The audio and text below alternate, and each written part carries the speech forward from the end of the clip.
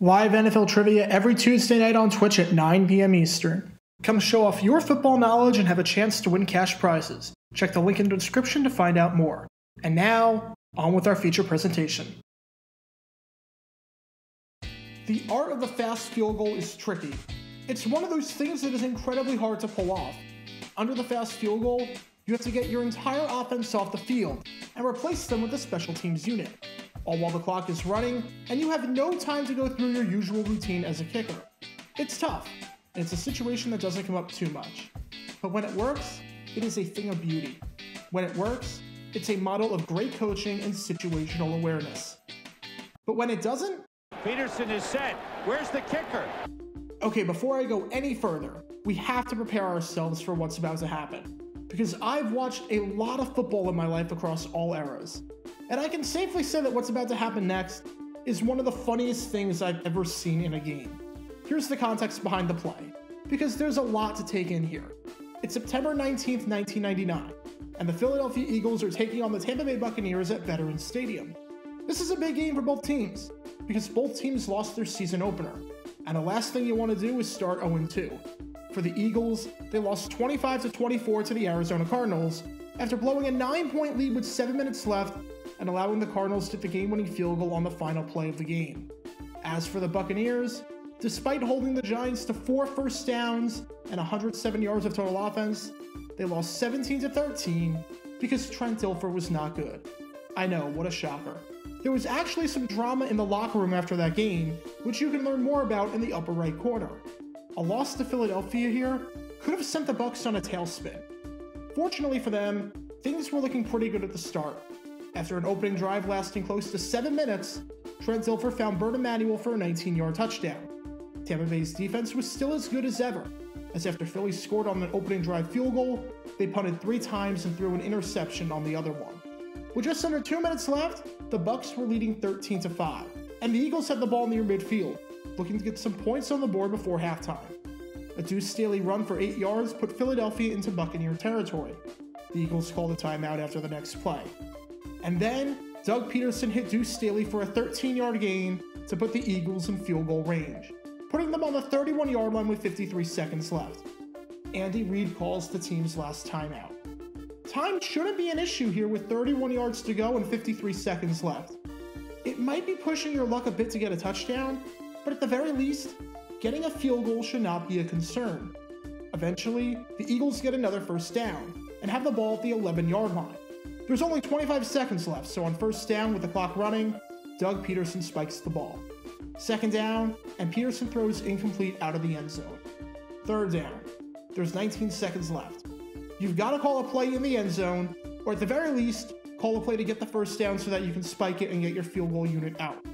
And if for some reason disaster struck and you got sacked or tackled in the field of play without a first down, you better have your special teams unit ready to line up for a quick field goal. What's about to happen next is one of the funniest things you're ever going to see at the NFL level. Roll the tape. Being open when the quarterback's set to throw. Play fake. Peterson throwing to Turner. He's hit. Knocked down at the 10-yard line. Now they've got to get the field goal kicking unit out. 9 seconds. 8. Can they get it off? Peterson is set. Where's the kicker? Johnson's coming out. They may not get this off. 1 second. They got it down. The kick is up. And it is no good. No good. What a blunder by the Eagles. Norm Johnson never got out on the field in time. Fans are letting them know about it.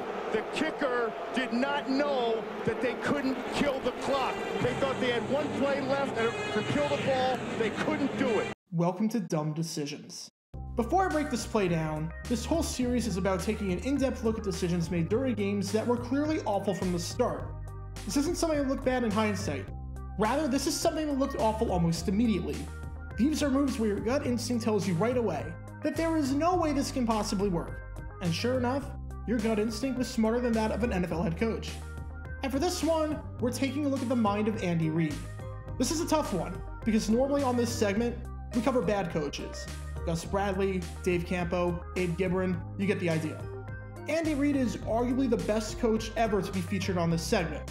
The only other one in the discussion is Bud Grant. You can check that episode out in the upper right corner. But if there's one criticism that Reid has had over his coaching career, it's his in-game clock management. His skills there at times have been less than ideal, to say the least. There was the touchdown drive he had down by 2 scores against the Patriots in the postseason that took an eternity. There was the other touchdown drive he had down by 2 scores against the Patriots in the postseason that took an eternity. This moment against the Bucs, though, might be the worst moment of his coaching career, because there is a lot to take in here. So with that being said, let's take a look at why calling that play on 3rd down, and then not having your kicker on the field on 4th down, is a bad idea. I'm going to preface this by saying that not everything here is Andy Reid's fault. Again, there is a lot going on, and I can blame the players and all the coaches for what happened here. And I'm not going to do a risk and reward analysis like I normally do on these videos, because here, it's blatantly obvious. The first part of this equation is the 3rd down pass. My question is simple. What the heck is this play? First off, this is a play action pass on 3rd and 10. The only time anyone is ever running the ball on 3rd and 10 is if it's the end of the game, they want to kill the clock, or they don't trust their quarterback one bit and they're on the fringe of field goal range, so they just want to get some yards and walk away with 3 points. In every other situation, any coach with a brain is calling a pass play on 3rd and 10 for very obvious reasons. You're going up against arguably the best defense in football. It's a defense that held the Giants to 4 first downs the week before and has held your offense completely in check. You really think they're going to bite on a play action pass on 3rd and 10 when you have no timeouts? Everyone in the stadium knows you're throwing a pass here, and yet you're trying to sell the run. That's the equivalent of Aaron Judge squaring up to bunt with the bases empty and 2 strikes in the count. Nobody's biting. Nobody's dumb enough to fall for that. So why are you even trying to attempt it? Secondly, why are you sending your fullback out on this route? There's no way he can get the 1st down, and there's no way he can get to the sideline to stop the clock. By doing this, along with the play action, you're openly inviting pressure. You're basically telling Doug Peterson he's got to get rid of this ball as quickly as possible, because the Bucs are going to get to him with ease. Yes, Peterson should not have thrown this pass, and should have thrown it at Kevin Turner's feet. But why is that option even there? Part of being a head coach is knowing the strengths of your players and knowing whether or not you can trust them to make the right decision.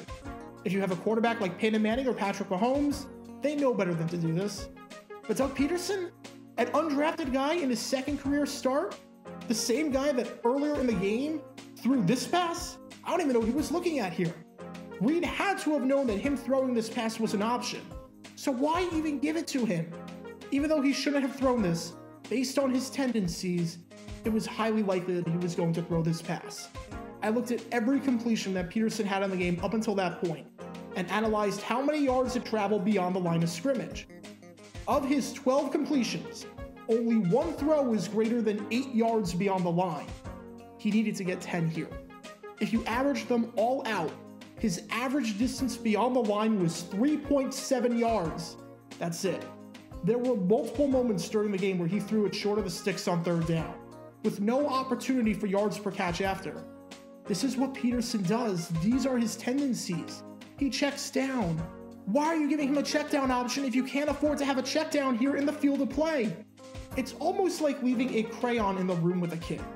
If the kid is 10 years old and they draw on the wall, then yeah, that's entirely their fault because they know better. But if the kid is 2 and they draw with the crayon on the wall, it's kind of your fault, because based off of previous history, what else did you expect him to do? The same logic applies here, and it's how we even got into this fast field goal mess to begin with. The whole play design was just a mess, and on its own, this is really, really bad. But then, we get to the good stuff. You didn't click on this video because you wanted to see a mess of a 3rd down play. You clicked on this video because you wanted to see, well... Peterson is set. Where's the kicker? Exactly. Look, I'm not blaming Andy Reid entirely for this one here, for a few reasons. Number one, I've never seen this happen before.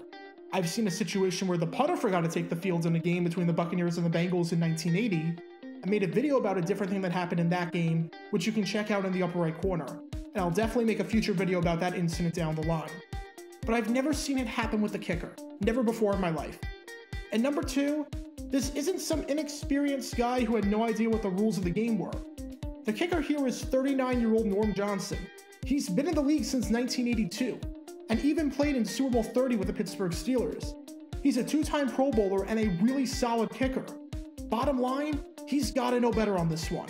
Johnson said so afterwards in a post-game press conference, Reed said so in the post-game press conference, and Fox even got a chance to interview Reed prior to the start of the second half, where he discussed this play. Take a listen.